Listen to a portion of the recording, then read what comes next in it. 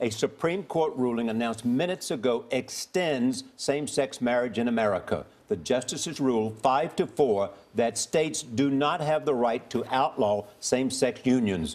The High Court also ruled that all 50 states must recognize same-sex marriages performed in other states.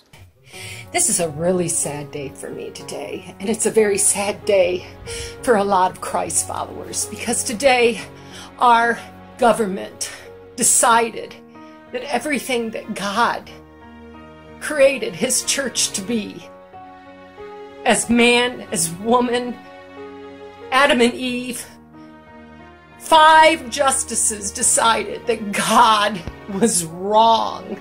God did not change. His word is truth. Your word isn't truth. My word isn't truth.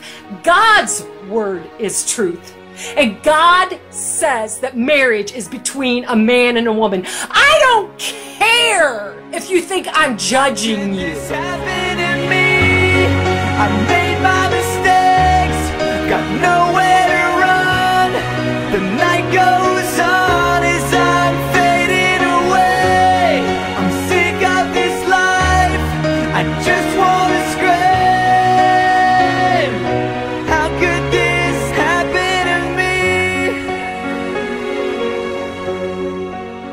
Okay, hold up. If we're gonna do this emo bullshit, can we at least punch up the music a little bit? Christ.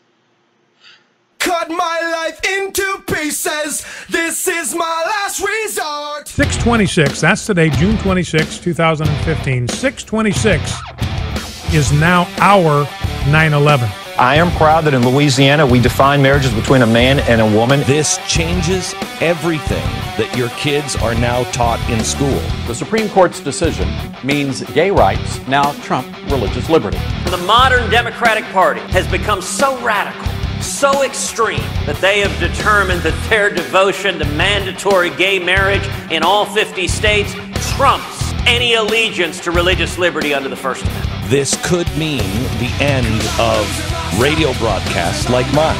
There is no federal constitutional right to same-sex marriage. That's what they're going to argue. And there isn't such a right.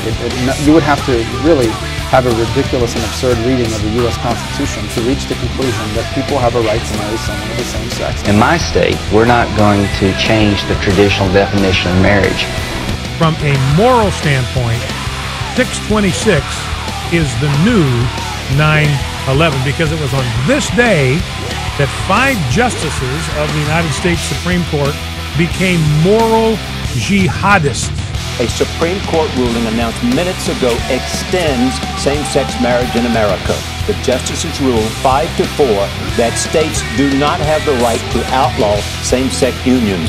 The High Court also ruled that all 50 states must recognize same-sex marriages performed in other states.